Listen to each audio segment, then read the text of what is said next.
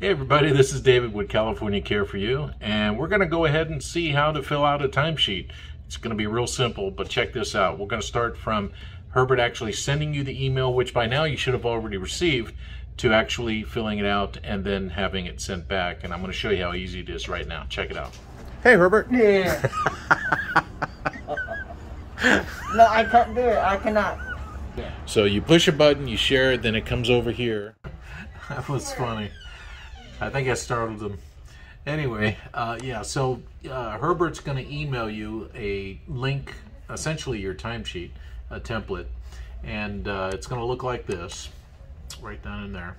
And what's important here is when you're filling in your timesheet is to put the actual time that you time in at for the day, and then put AM if it's in the morning, and then PM if it's in the evening or afternoon, so that it calculates properly during the calculations.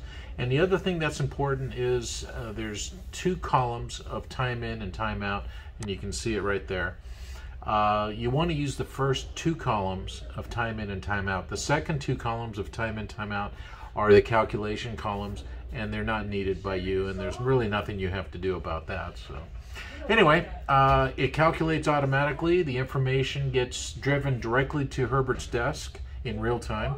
So I could actually go to his desk right now and I could actually see the changes that I made on my timesheet. So it's already signed, presumably by you and the consumer and the client, so you don't have to chase that around. And that's it. And I just wanted to thank you for your time, and I hope you enjoyed the video. If you have any more questions regarding, absolutely give us a call, and either myself or Herbert can help you kind of walk through that. But it's pretty easy. But if you need some more help, let us know. Thank you and have a good day.